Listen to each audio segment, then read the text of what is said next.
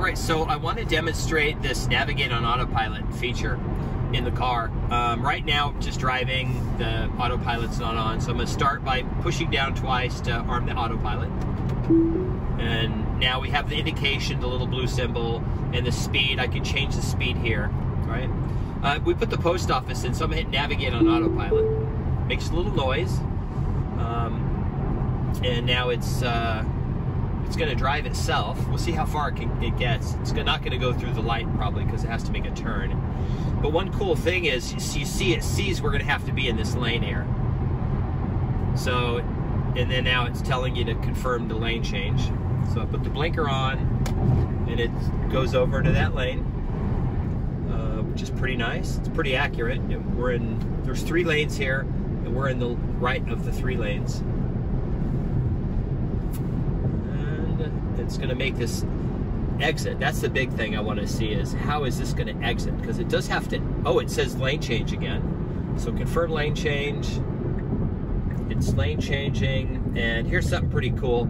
I have the speed set for 70, but we're doing 60 because this car is in front of us. And now that it moved, it'll speed up a little, but it's not going to go, there's a car up there, it's going to keep a distance between that car. So it's still doing everything. I'm not doing anything with the pedal or anything. Now it'll be interesting to see, it's got to make the turn here, which is a right turn. Now, it sees the right turn. Let's see if it actually does it. If not, I'm going to have to take over. Hey! It did it. A car even pulled in front of me, and it did it. That is pretty cool. It's telling me too I'm going to have to get in this lane.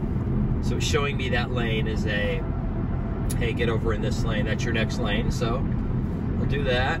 Put the blinker. No, I'm just using the blinker. That is pretty cool.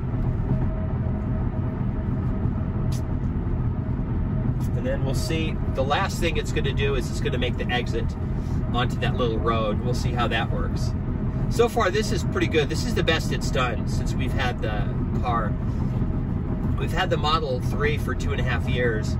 Oh, it says 500 feet, navigate on autopilot ending. So we'll see how that looks in the next. Okay, so navigate on autopilot's over, but it's still driving. It's still driving itself. Press accelerator to resume.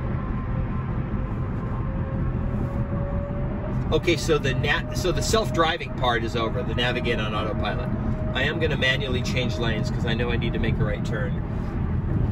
And then it won't make the right turn because it's going to try to go straight here. This will be the last thing we try. See if I took the turn signal on, see if it'll make the turn here. No, it's not going to have to do it. Anyway, I just wanted to show that, test that out. It's pretty cool.